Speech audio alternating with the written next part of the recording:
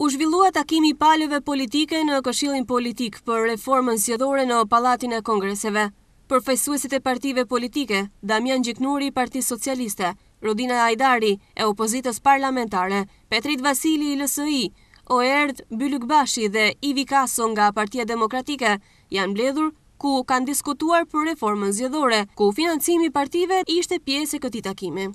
Takimi nisi në orën 11 paradite, ndërsa Opozita e Bashkuar ka shkuar me 3 propozime konkrete në tryezën e Këshillit Politik të reformës zgjedhore në takimin për financimin e partive, kuotës gjinore dhe periudhën zgjedhore. Ajo kërkon uljen e financimit nga privati sa gjysma e financimit nga shteti, kërkon ndryshime të periudhës zgjedhore nga 3 muaj në 1 muaj dhe zhvendosje të zgjedhjeve në pranverë apo vjesht, duke shmangur sezonin turistik, si edhe rritje të përfaqësimit të femrave, ku thotë se duhet të zënë 30% të listës. Sipas burimeve, Këshilli Politik pranon propozimet e opozitës për ndryshim të periudhës zgjedhore me 1 muaj, nga 3 që ishte, dhe se ato nuk do të mbahen më në verë, por në periudhat nga 15 prillit deri në 15 maj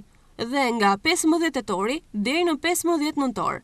Neni 8 i kodit zgjedhor përcakton se periudha zgjedhore shkruhet se zgjedhjet e përgjithshme në kuvent apo për njësitë e qeverisjes vendore zhvillohen njëherësh në të gjithë territorin e vendit brenda periudhës që shtrihet nga 15 marsi deri më 30 qershor ose nga 15 shtatori deri më 30 nëntor. Bëjnë përjashtim nga ky rregull rastet e paparashikuara në pikat 3, 4, 5 dhe 6 të nenit 9 të këtij kodi, ndërkohë që Këshilli Politik vendosi që kjo periudhë të ndryshojë.